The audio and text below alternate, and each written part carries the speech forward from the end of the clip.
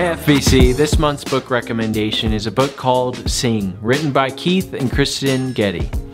You may be thinking, well, I'm not a musician, no one wants to hear my voice. Why would I read an entire book written on singing? Well, as Christians, we're all called to sing, and we're called to sing together, to declare the excellencies of Him who has called us out of darkness into His wonderful light. Today's culture is divided. It stresses individualistic preferences, styles, and opinions.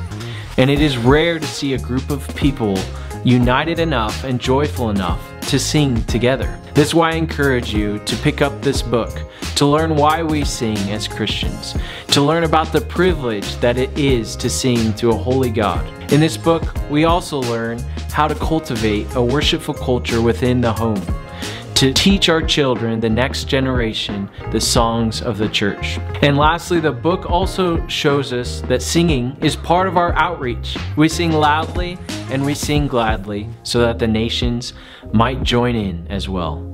Psalm 95, 1-2 reads, "O come, let us sing to the Lord. Let us make a joyful noise to the rock of our salvation. Let us come into His presence with thanksgiving, and let us make a joyful noise to Him with songs of praise."